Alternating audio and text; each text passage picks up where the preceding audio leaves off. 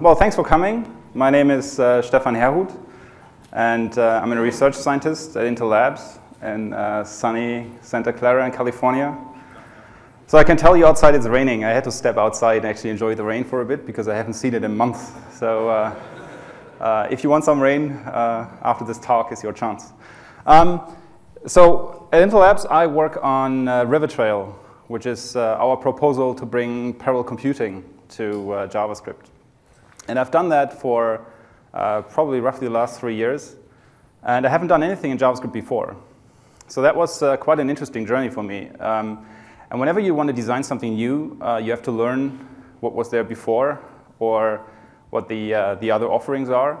So I had some time in these 3 years to actually look at JavaScript and understand a little bit what concurrency is in JavaScript, how that works, how parallel computing works, and what's happening in that space. So I'll use the next 35, 40 minutes to share of some of these things I found particularly interesting about concurrency and parallel computing. This talk does not mean to be complete, so there's probably a lot more happening in that space. And I also try to be more practical than giving anything on theory.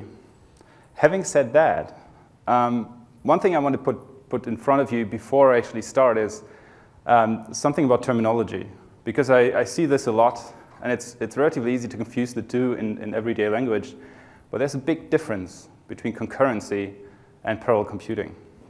And let's make that clear before we kind of dive into these topics. So what is concurrency? And I've tried to come up with a definition, and this is what I kind of distilled out of various online dictionaries. Essentially, concurrency is if you perform multiple tasks at the same time and do them possibly interleaved. But the important thing here is it's just one single entity performing these tasks. So in reality, there's not really multiple things happening at the same time. It's just one entity that has multiple things to do and just interleaves them, right? So here's an example for you. This is a concurrent system. And I'm always very amazed when I see these one-man bands because I would totally fail at this. But what they do, essentially, you have one actor, which is the musician here, and he interleaves performing all these various tasks to create the music. So this is a concurrent system. So you can keep this picture in mind whenever I say concurrent. So what, on the other hand, is a parallel system then? Right. So parallel computing is if you have multiple entities working at the same time, and they may do the same thing, so they may share a task between them, or they may actually doing multiple tasks. Right? The first thing is what we often refer to as something like data parallel operations, where you do the same thing with multiple entities at the same time on one piece of data.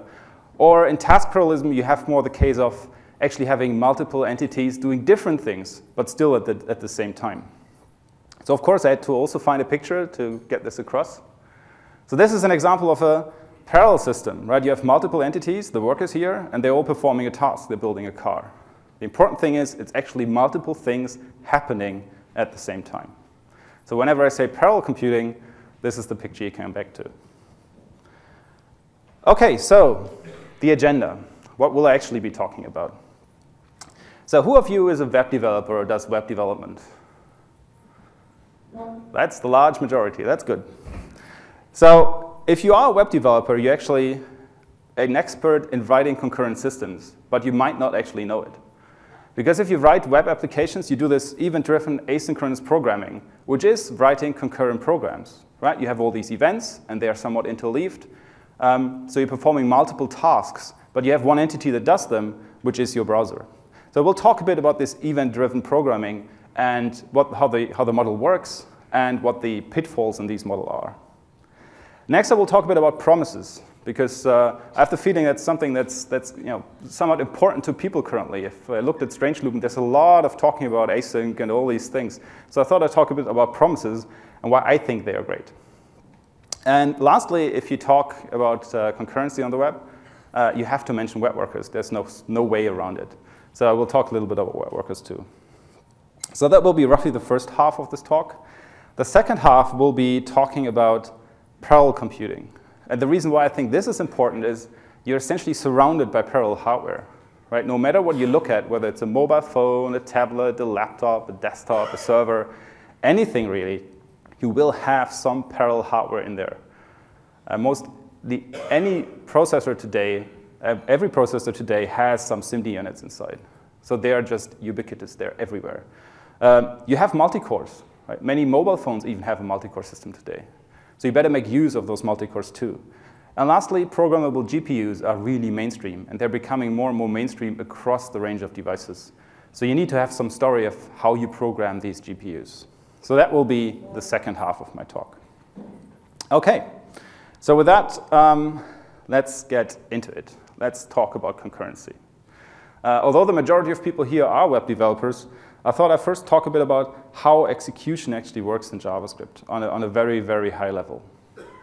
So you all know in JavaScript you have this single event queue. So essentially, everything that happens in your browser has to go through this event queue eventually. And what's very nice about this programming model from a conceptual perspective is that all events always run to completion before anything else is executed. Right? So if you have an event handler, you can really rely on the fact that your event handler will complete before the next event handler starts. And that's a very comfortable space to be in, because you do not have to reason about what's happening to your global state because somebody else is mutating that. It's only you running, and you're on your own. There are some exceptions to this, what the DOM can do and all these things, but essentially that's your programming model. Another thing you can do, which is very powerful, if you are inside of your event handler, you can actually create new events. You can set a timeout, you can just enqueue an event to start right away, sometime after your current event. So that's what enables you to decompose a bigger task into smaller tasks and create this impression of a very responsive system by interleaving all these small tasks. But of course, where there's sun, there's also shadow. One big drawback of this model, I think, is it's non-deterministic. So you never know when what event will run. And to some part, that's just because it's the web browser, and a lot of the events depend on the outer world, like a user clicking or some response from the network. So that non-determinism, you just cannot change. But also some events are just underspecified, so you don't know in what order they do happen. So you have to live with this uncertainty, never to know what event handler will run next. I will use a little graphic representation during my talk, so I wanted to introduce it here quickly. I think it's relatively self-explanatory. So this big box is your event queue, and these small boxes are events. I use random colors because it looks good, but they typically don't mean anything. This is just some JavaScript code. You have a mouse event, onload event, a timer event, and this little arrow down here, that tells you where execution currently is at. Right? So that's my graphical representation. So what example do you do if you talk to people about event-based programming? What I did, I just went to Stack Overflow and asked it, what examples do you have?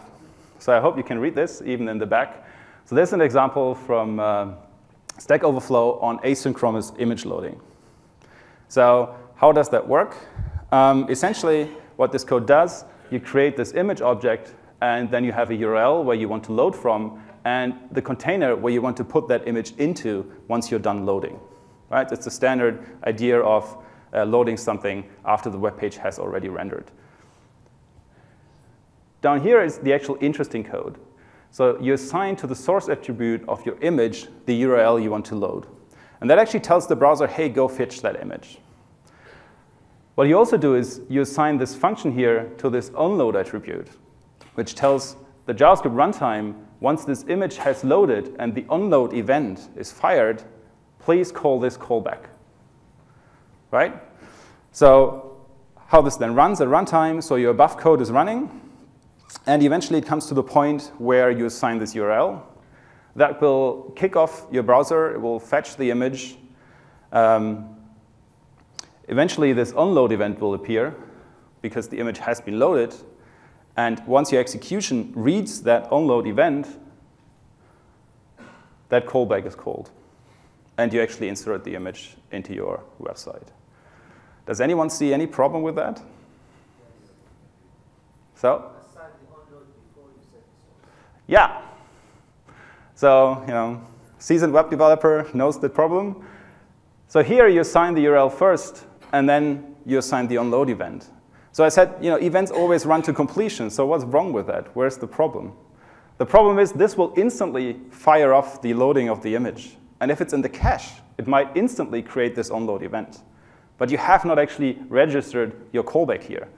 So that event will just turn into thin air. So although that's the point, although it looks really, really simple, you have to be aware of what event semantics really are. So it's not as simple as you always run to completion. It's still a concurrent system. You still have some interleavings of other things in your system happening, and you have to be very, very aware of event semantics. And just to put that right, so on Stack Overflow, the example actually was correct. So I photoshopped it. You are still allowed to trust Stack Overflow. So be careful with this. This is another way of looking at the same problem. And here, it's abstracting a little away from the code and more looking at the flow of your asynchronous operation. So what's happening here? The idea is you render first your generic website. That's at the top. And once that has completed, that's this little arrow here, you want to run your load image code. So that's the code I showed before. In here, you have this callback that calls this render image, which is your actually inserting the image into your website. So what you've done here, you have encoded this dependency in time between the loading of the image and the rendering of the image as an onload callback. Right? There's nothing wrong with that. That's something people have been doing all the time. But let's look at something that's a little bit more complex than just using loading a single image. So this is an arbitrary example I just cooked up because it kind of puts the point across. So what about you want to do a personalized website? But you don't want to render the website personalized right away. You want to render a standard website and then do some asynchronous magic in the background and eventually personalize that website for the person that's viewing it. So how would such a flow look like? So you start with your rendering of the generic website. And then once that's done, you do a lookup operation. Yeah, you can think of this like talking back to your home server to look up in the database what the user actually is, something like that. Once you figured out who that user is, you ask some other services what they know about this user, right? So you could load an avatar image, you could look at social status, what's the guy doing on Twitter and Facebook and all those. Or you could look up what has happened on my website recently, right? But again, these could be all asynchronous operations you start. Once all of them are finished and you actually have the data you wanted, you can now create your personal view. Right? So this is just an example of a more complicated asynchronous decomposition of a problem. If you do this in the same callback style that we've seen before, you end up in something that's often called the callback nesting hell. So you end up in these deeply nested function definitions. Or you have this inversion by defining all your callbacks first and then actually putting them into place later. So essentially, you destroy the linearity of your code. So both of that is ugly, but as a web developer, you kind of came to know how that works. You know how to write code that way, and you know how to read code that way. That's OK. But there's a more fundamental problem with that, I believe.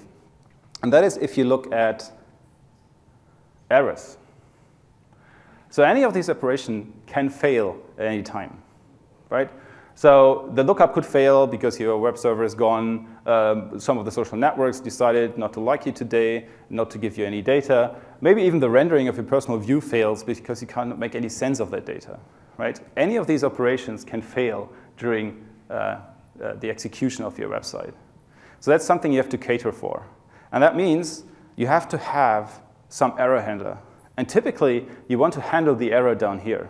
Right? You don't care if it fails anywhere in this pipeline because there's nothing you can do. Yes, maybe you can retry, but what's the point? Just more latency.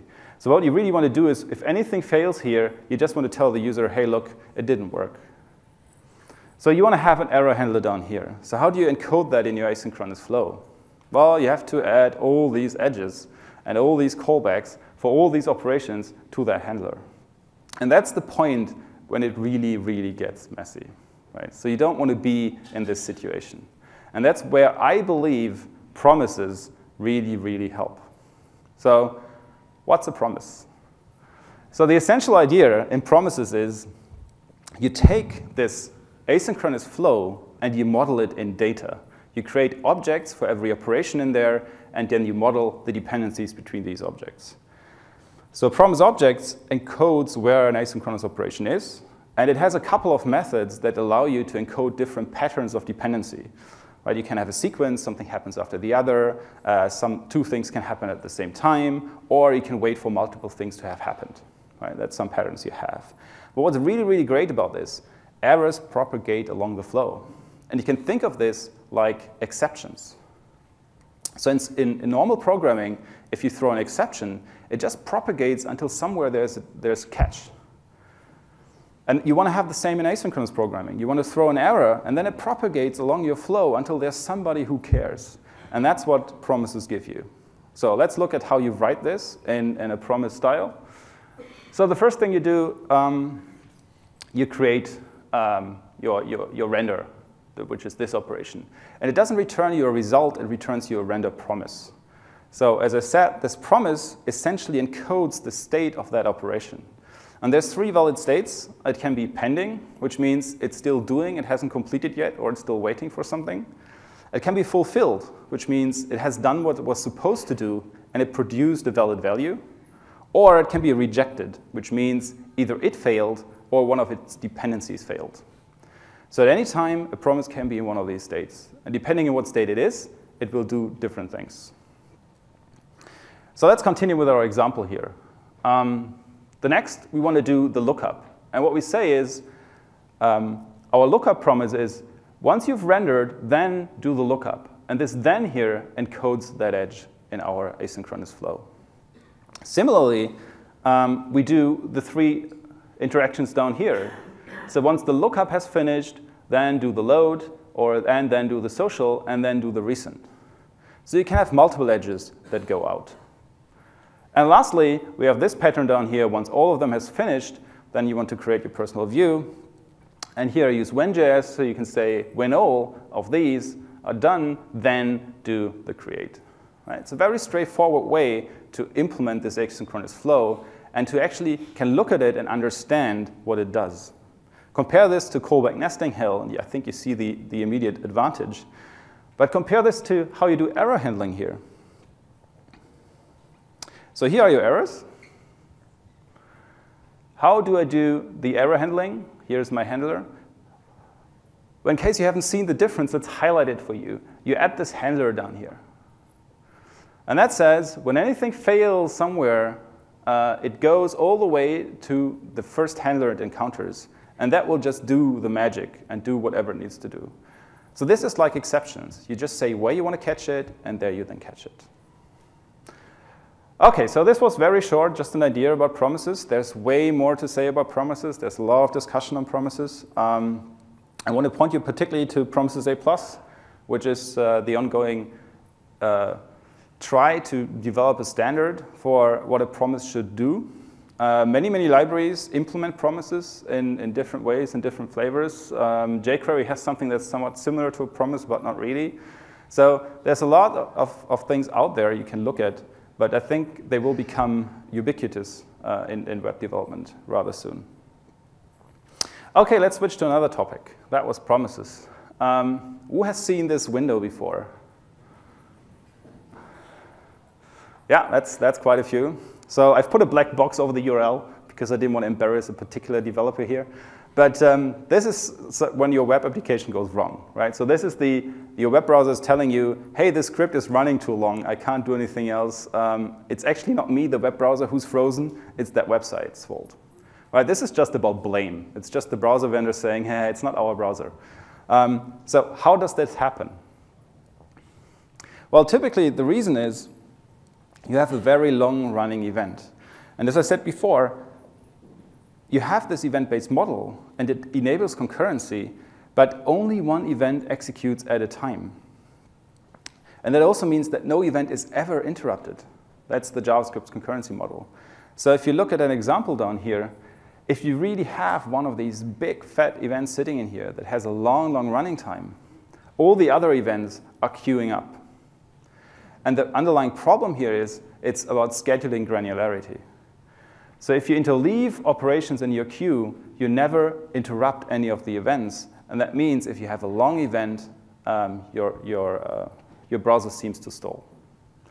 So what do you do about this? How do you fix this? And that's where I think web workers really fit in nicely. That's where you want to have a web worker. So what is a web worker? Essentially, a web worker allows you to spawn off a new instance of the JavaScript engine. So you get a completely separate JavaScript engine, conceptually, that can run your code. They have no shared state. So one engine can't see what the other does, which is really nice because it keeps this, my event is running on its own kind of property of the concurrency model. But it also means you have to send messages across if you want to communicate data. And that's what's called the actor model. And it also has its own event queue, its own message queue. And that's what really helps if you want to have concurrency with long-running tasks. Why does it help? So if you look at the situation, if you have a web worker, what you get another worker with another message queue. And now you can put the long-running event onto that message queue. And in your main queue, all you do is you send the message, and then you can keep going with your other events until eventually this long event has run, sends back a message that it's completed, and then you can continue react to what it's done. As I said before, this is concurrent programming, right? So you're the one-man band. So it doesn't mean that these things run at the same time. All this really change is it gives you a different granularity of scheduling. So these two things may now be interleaved, more fine granular. So your operating might decide to do a little bit of this, then a little bit of that, then again a bit of this, a bit of that, right? You just get better granularity. So web workers make a lot of sense even if you're not on a parallel system. Okay, so that's what I wanted to say about concurrent programming, yeah? What about DOM manipulation in the web worker? Shared state between the two keys there? No, so the main JavaScript thread, that's where the DOM lives. And as you create a new instance, that instance doesn't have a copy of the DOM because you couldn't copy it. There's just one browser window. So that stays with the browser engine. Right? But typically, if you think about it, the interactions with the DOM are relatively short. Right? You update something in the DOM. That's not a long-running operation. It's more like if you have to compute something complicated or something like that, or you have something other complex running on. That's when a web worker makes sense. Right? You want to sort some data, or you have a big hash table you do something in, or these kind of things. Okay. So parallel computing. Just to remind you again, why is this important? I said it's everywhere. And I think so far in JavaScript, parallel computing is a little bit underrepresented. So there's not much happening there. That might be a historic thing. So concurrent programming has been there way, way earlier than parallel programming. Right? Concurrency goes back, all the time. I think even the Amiga OS had concurrency built in, although there was no parallel hardware at that time. So concurrency is a very old concept maybe. But I think it's time for the web to really catch up here. So there's three things that's important to look at. You have multi-core CPUs, so you need a story on how to do something with them. You have SIMD extensions, so you need a story of doing something with those. And lastly, there's these programmable GPUs. So how do you do something with them? And I believe, really, if you want to get the best experience on a modern device, you have to work with all three of these. So eventually, you will have to write code that uses all three of these.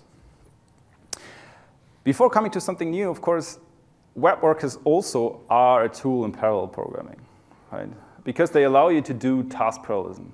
If you run on an actual multi-core system, nobody stops your operating system from actually scheduling these two queues on different cores.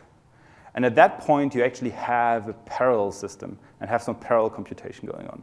So this is a great example where concurrency actually enables parallel computing. And so what you get here is you essentially get another execution unit, and both of them now really execute at the same time. Right? So if you are on a multi-core, web workers make sense even more. So let's talk about another topic. Let's talk about SIMD programming. So who knows what SIMD programming is and how it works? OK, not everyone. So let me give you an idea. So as SIMD, the idea is you typically compute on small vectors. Like you have a vector of 4 or 8 elements. And you perform the same operation on each element. And that's what SIMD stands for. It's single instruction, multiple data, doing the same thing for multiple values. It's a very restricted programming model. So you're only allowed to do the same operation for every data. So you cannot have complex control flow. So you cannot have a conditional within a vector computation. But it's very, very fast and very powerful because CPUs have this built in directly. So if you compute on a 4-element vector, you can do 4 additions, say, for instance, at the same time. OK, let's play with this a little bit to get a feeling. So who can envision what this operation will do? Basic math skills, anyone? Yeah? Vector-wise addition. Yeah. So you get 3, 5, 7, 9, right? So you just add element by element. So this was an easy one. How about AND? Who can do an AND on those numbers? Well, I'm just kidding. So AND is the same thing. You do it element-wise. What's interesting here is you can also do something like less than. So what does less than do? This actually computes a predicate. So it compares each element in this vector with each element in that vector and returns a truth value. So you get a vector of truths, right? So 1 is smaller than 4, 2 is smaller than 3, but 3 is not smaller than 2, and 4 is not smaller than 1. So this gives you a vector of Boolean values. With those, you can do interesting things. You have the select operation. So it essentially gets a vector of these truth values. It gets a vector of values and another vector of values. And for every element where this is true, it will pick the element here. And for where this is false, it will pick the element there. So the result here should not be too hard to guess. You pick the first from here, so you get a 1. The second comes from here, you get a 3. The third comes from here, you get a 3 again. And the last comes from here. So you should get, from there, you should get a 5. That's another interesting operation. Another one that's quite commonly used is shuffle. So shuffle gives you permutations. It's another thing you can do on these little vectors. So this is your shuffle vector, and essentially says, on this position of the result, I want to have that element of the input. OK, so in our result, we get the third element first, then the second element, the first element, and the 0th element. So it's counting from 0. So this essentially is a reverse. That's just to give you an idea of how SIMD programming works. That's the tools you have. So how do you add SIMD to JavaScript? And there's a proposal by John McCutcheon. I hope I pronounced his name right. And essentially what you need to do, if you want to do SIMD computing, first you need vectors. Right? So what you do, you add these small vectors to JavaScript. So you get a float32x4. That's 4 floats. And you get an int32x4. That's 4 ints. Another thing you want, you need something to store them in. So that's what you get here with this float32x4 array. You can think of this like a typed array, but the only difference is it doesn't contain single numbers. It contains 4 tuple vectors of those numbers. And lastly, now you have these things, you have to compute on them. So that's where your this special SIMD object comes in, and that's very similar to the math object you already have in JavaScript. So math defines things like square root, and SIMD similarly defines operations on SIMD vectors. So you get your standard things, you get arithmetics, some binary operations, some comparison operations, the select and shuffle I showed before, and there's plenty more where you can do more bit stuff.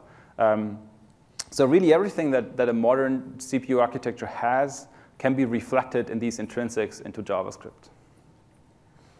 What's important to note here, though, and that's different to the math object, typically in JavaScript, if you store something like a float in a float32 typed array, and you read that value back, it's converted to a double, because everything in JavaScript is a double. That's different here for SIMD. So if you read this float32 vector, it stays as a float32. OK, here's a SIMD example. It's a very simple one. We start, let's assume we have A and B, which are float32 arrays. We create a new float32 array, and then we want to add them.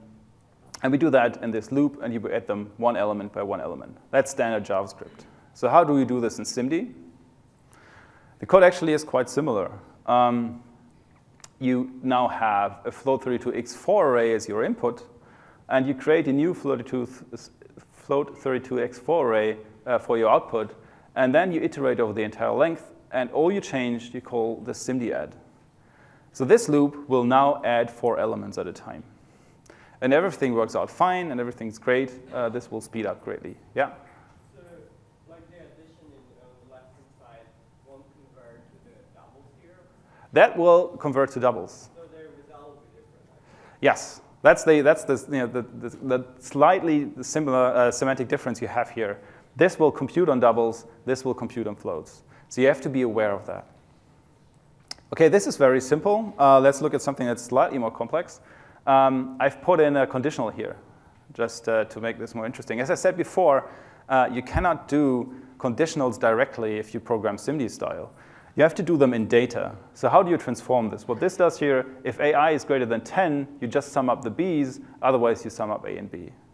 A straightforward way to do this in SIMD is you just compute both of the branches. Right? So I compute an xt here, which is adding b and b. That's my then branch. I compute an xe, which is adding a and b. That's my else branch. And then I compute a predicate, which decides for every element whether ai is greater than 10. I've simplified a bit here because you would need a vector of 10s, but that wouldn't fit on the slides.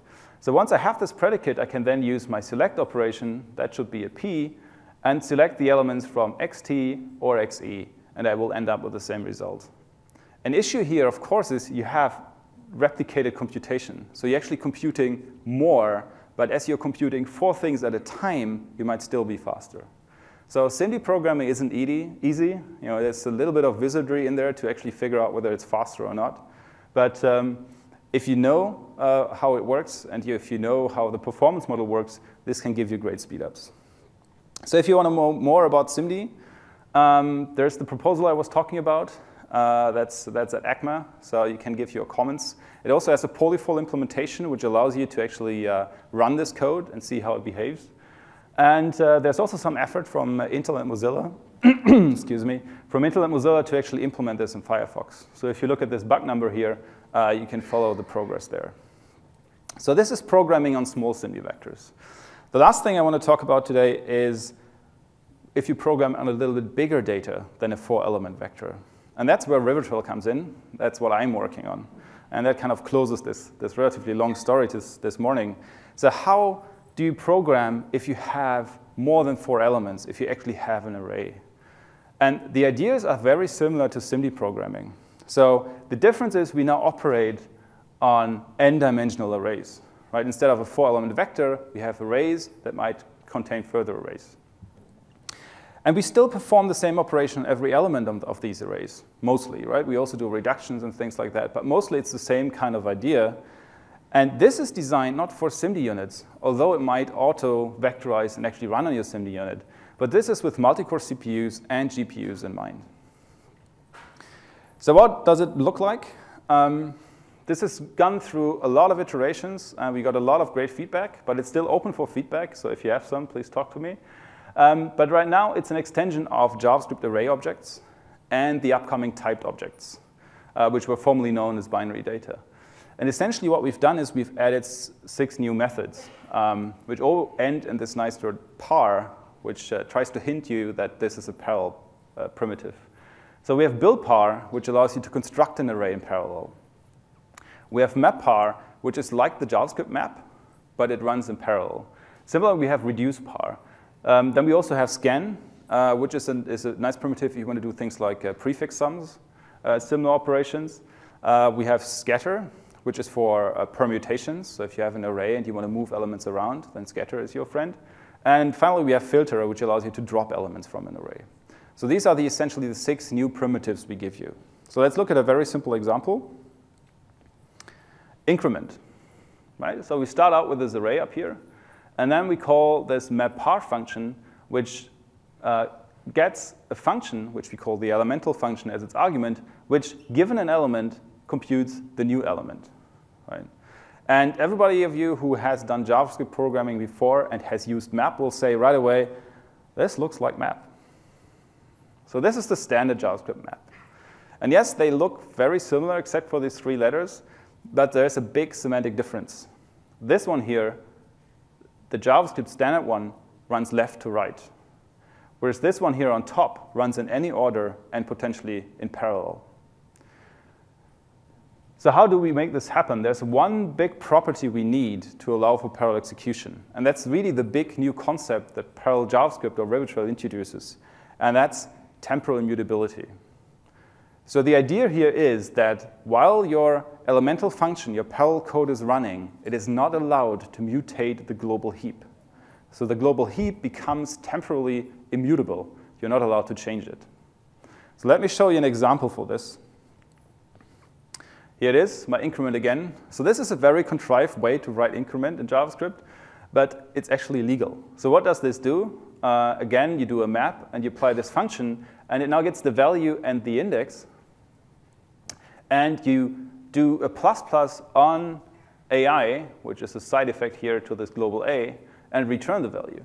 So what this does, it returns an array that has every value incremented, but as a nice side effect, also increments every value in the original array. This is valid JavaScript code. I'm not saying you should write it, but it's valid JavaScript code. It's not valid for parallel execution, though, because this is mutating the global state. So this elemental function here is not temporally immutable. So this will not run in parallel. It will be rejected by your browser. OK, let's look at another example, sum. So this is sum. For sum, we use reduce. Again, you get a function with and you get two elements, A and B. And you return the sum of the two. So what this does, this computes the sum of all elements of the input array. Again, this looks very similar to the JavaScript reduce, but there's a fundamental difference.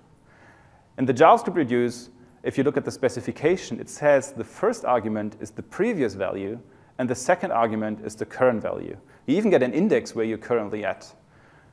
In parallel execution, we don't have any of these concepts. Because other than the sequential case, which does a reduce left to right, we may reduce this in any order. So we cannot tell you which one is the previous, which one is the current. It might even be that some of these values are nowhere to be found inside of the array because there's some arbitrary intermediate sums. Another important thing is this function has to be associative and commutative to allow for arbitrary reorderings. So if you want to make sure that you always get the same result when running in parallel, you have to make sure that property is fulfilled. So lastly, let me give you a slightly more complex example that makes use of typed objects. So who has seen typed objects binary data before? It's getting fewer and fewer. So let me give you an example. So what the goal in typed object is, you can think of it a bit like typed arrays and steroids. So the idea is you take typed arrays and you extend them to be nested arrays, and you extend them to also have C-like structures. And then essentially you have typed objects. So what we do here, we declare two types. So pixel is an array type of U and 8. So you can think of this as a 4-element typed array. And image is an array type of pixel. So this is a 2-dimensional array that has 4-element arrays inside. So this is how you would represent an RGB alpha image typically on the web. Right? This is what's in Canvas. So let's assume we have this kind of image, and we just get it using this getImage function here. So how do we compute something like grayscale on this in parallel? And grayscale is a pixel-to-pixel operation, right? You take a pixel, you compute the grayscale value, and that gives you your new pixel. So this is how you write it. You take the image, you do a parallel map, and you get this new thing here, which is this number 2. That's the depth. So you have to tell map how deep you want to iterate. If you have a nested array, you could iterate over the rows. That's a depth of 1. But if you want to see every pixel, you want to iterate over the 2 outermost dimensions, and that's a depth of 2.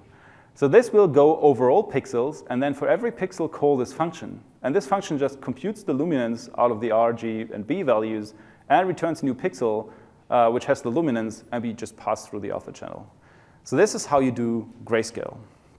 And we played a lot with this kind of operation. So we implemented game physics. We did some computer vision algorithms. We did 3D animations. And you can get really, really decent speedups. We have a prototype that's available on GitHub. So if you want to play with that, it has a slightly different API, but it gives you an idea of how it would perform on a GPU too. So if you want to have more, Mozilla is actually implementing this in a joint project with us in Nightly. So if you download Nightly, you can start playing at least with the array part of the API. And there's also the ECMA proposal out. So we've written a proposal to put this into JavaScript. And it's very open for comments. Also, you can look at the typed objects proposal. That's for the next version of ECMAScript. which we build on. So that's a building block. And that concludes my talk. So I hope I've shown you that concurrency is just a given on web development. So it's everywhere. You have to be aware of event semantics. Promises, I think, are a great way to encode errors and do error handling. And web workers, think about web workers for long-running tasks. Also, parallel computing, it's becoming more and more important. So you should start looking into it. Web workers for task parallelism right now. SIMD is coming, so if you have small computations on vectors, take a look at SIMD. And lastly, parallel JavaScript, if you have some larger scale operations on array. So with that, thank you. I think I'm out of time, but you can catch me afterwards for questions.